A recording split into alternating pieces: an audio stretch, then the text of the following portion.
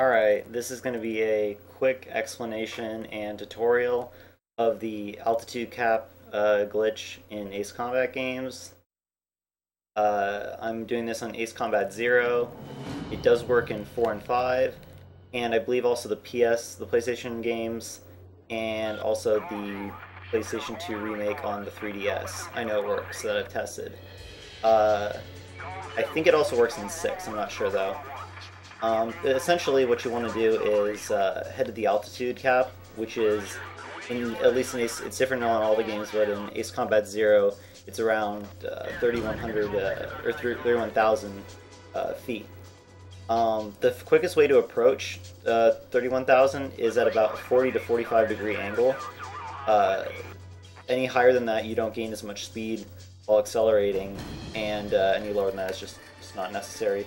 You gain the same amount of speed. So anyway, once you get up there, you want to always hold the acceleration as best you can, and then you want to level out the best you can around the altitude cap, which is like 31, I think 900 or something like that. So I'm going to approach it, and as I approach it, my aircraft's going to stall because I'm at the cap, and it's going to dip me slightly down. And while I'm dipping slightly down, you're going to accelerate way past the soft cap. Now, all aircraft have a soft and hard cap for their speed. I'm going so fast I'm about to hit the edge of the map. So the soft cap is like when you're accelerating normally, you accelerate at a pretty quick speed, and then you hit a speed where you start going very, very slowly, like, 1 or 2 miles per hour every second you gain. That's about the point where it's like the soft cap, I'll call it. The hard cap is what you gain by doing the altitude stalling cap and can't go past that. So as you see, the soft cap for the F4E, which I'm in right now, is like 1100-ish. But by stalling at the altitude cap and accelerating, I can go to like PM like at 1400, which normally wouldn't be a possible speed to go at.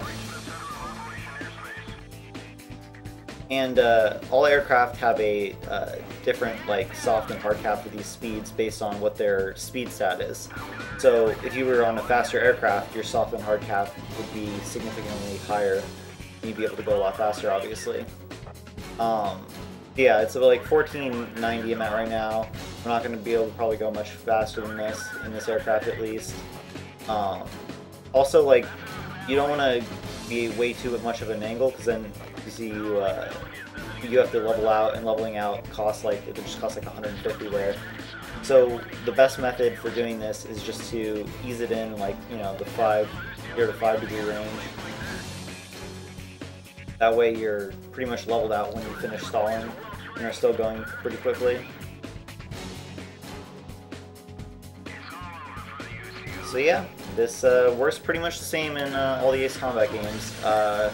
It's not useful in every mission because you have to go through in time when it's faster, because you have to travel at a 45 degree angle up to the altitude cap. So on some missions where you're only traveling a shorter distance, it's not as useful.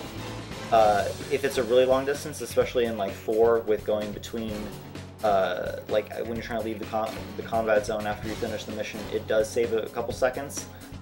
In Zero, I believe there are 2 or 3 missions where it's actually faster when you're actually traveling a far enough distance for it to matter, but otherwise just traveling normally at the altitude you start at is faster.